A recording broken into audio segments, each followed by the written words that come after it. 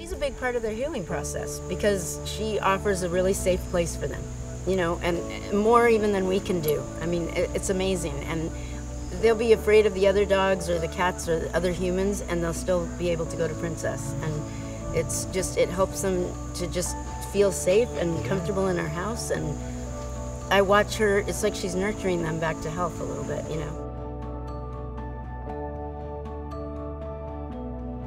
This is Pepe, and he's a rescue from our village.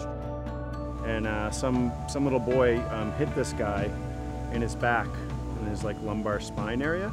So she brought him over last week, and he couldn't move his back legs at all or his tail. And so we've been trying to just give him good nutrition and do a little physical therapy.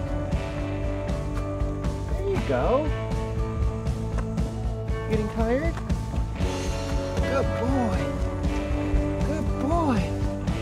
Yeah, we're going. We're going.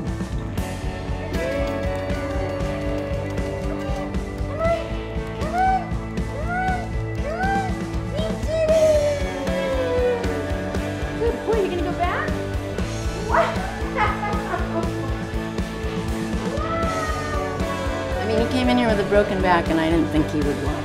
But now he's gonna walk.